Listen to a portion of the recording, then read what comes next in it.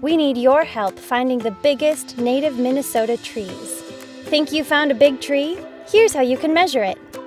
To get started, you need these tools: ruler with marks at 1 and 10 inches, measuring tape, a friend. Step 1. Find a tree. This one looks good. Step 2. Measure the circumference at 4.5 feet above ground.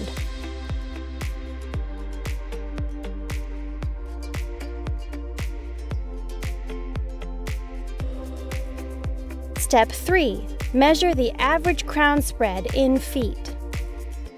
Start at the far edge of the crown. Walk in a straight line to the other side of the tree. Measure that distance. Rotate 90 degrees and measure again. Find the average. Step 4. Measure the height in feet with a ruler. How? Walk away from the tree with your arm extended out straight. Keep walking until the bottom of the tree is at 0 and the top of the tree is at 10 on the ruler. If the tree doesn't fit perfectly, move closer or further from the tree until it's just right.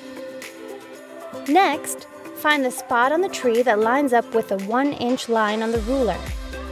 Tell your partner to mark where it is on the tree. Now measure from that spot to the ground in feet. Multiply the distance by 10 to get the height of the tree. Circumference? Check.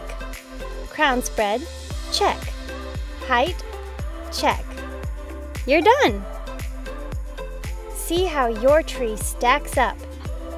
Nominate your tree today.